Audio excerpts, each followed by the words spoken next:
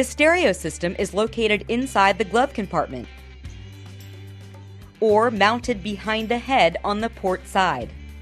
There is a remote at the helm. There may be a second remote on the port side of the transom.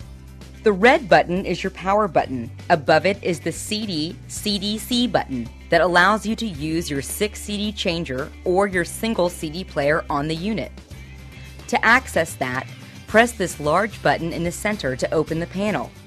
You can remove CDs using the eject button and insert them with a gentle push. Switch tracks with these arrows on the left. This is mute. Press the same button for over a second to pause and play. On the bottom, you'll find the scan button, which plays 10 seconds of each track of your CD. Repeat is also used in CD mode, and random plays your tracks in random order. When on the CD changer, 5 and 6 are your disc up and down buttons to select the desired CD. This is for Sirius satellite radio. Your boat is pre-wired for this service. This is good when you are far offshore.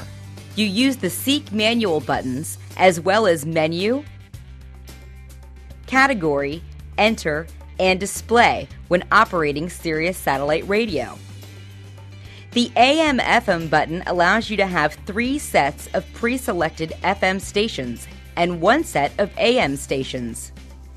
To set your pre-selected stations, use the Seek button to locate a station. Then press down for over a second on one of your numbered buttons.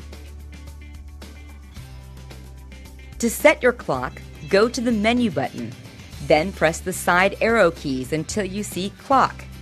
Press the Enter button. Then press the arrow keys to choose hour or minute. Use the volume rotary dial to change the time. When finished, press the Enter button to store it into memory, then Menu to return to the previous mode. On the remote, you have volume up and down,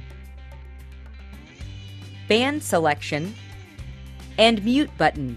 Choose from your pre-selected radio stations using these arrow buttons.